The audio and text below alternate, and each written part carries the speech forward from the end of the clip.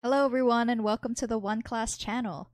My name is Donna Riel and I'm a recent master's graduate in the Materials Science program from the University of Ontario Institute of Technology, also known as Ontario Tech University. So today we're going to go over some commonly asked questions in chemistry at the high school, college, and university level. So if you needed any help with homework or tutoring, then check out the links in the description below. So now I'm just going to get started on our set of questions for today's session. Okay, so question 1 just asks, what is the standard temperature and pressure, also known as STP?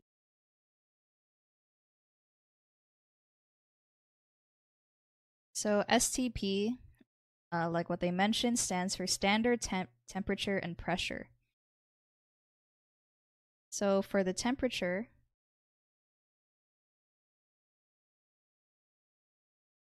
standard temperature is 273.15 Kelvin.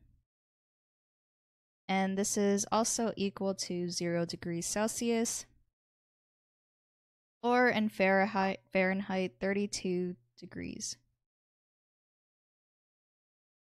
Absolute pressure, on the other hand, let me just write it down.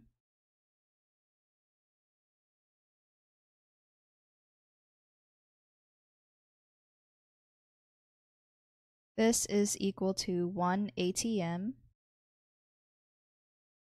which can also be seen as 101.325 kilopascals,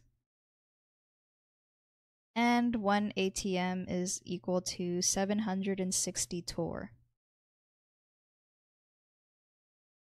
So these are all the standard temperature and pressure values. So let's see what the junior tutor said. Standard temperature and pressure, or STP, is often used for measuring the density and volume of gas.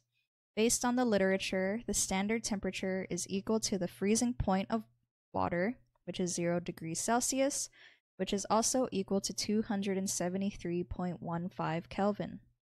On the other hand, standard pressure is 1 atm, which is also equal to 101.325 kilopascals, or 760 millimeters of mercury, or torr.